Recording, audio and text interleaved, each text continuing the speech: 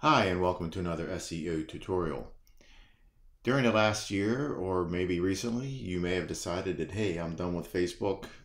I want everything off of there, and I want to delete everything.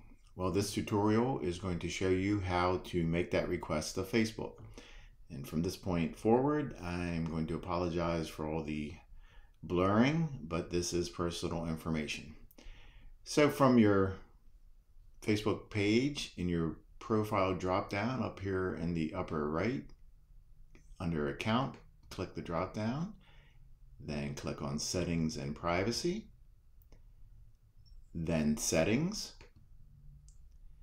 and then on the menu bar on the left you want to click on your Facebook information, and then the bottom of the menu, managing your information.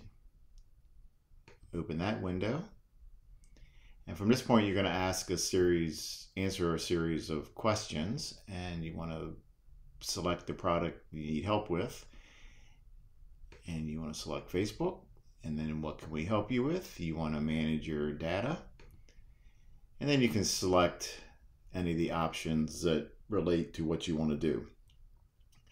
And as you can tell, this isn't going to actually take place. The action isn't going to happen. You're going to be sending a request to Facebook based on the questions you answered, and then they will take action on whatever your requests are.